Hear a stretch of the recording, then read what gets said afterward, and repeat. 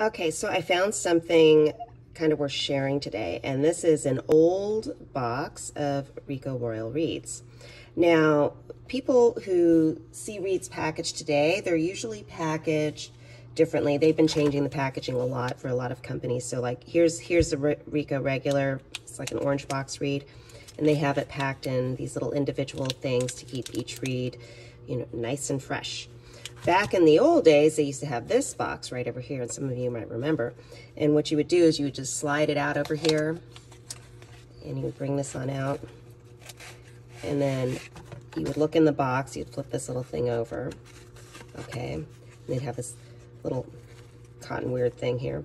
And then they'd have the reeds laid out like so. And that's how they did it. I'm gonna look at this. This is old school. It still actually looks pretty good. Right over here. Okay, so that's the way they used to package them. And these guys right over here, nice little old-fashioned cardboard box. Oh, and that wouldn't be it. I think you flip open another one and there might be, there's some more babies right in here. There they go. Nice, snug as a bug as in a rug, right? Okay, you would put them back together like this and slide them back into your little box. And yeah, it feels like it's a little bit of history.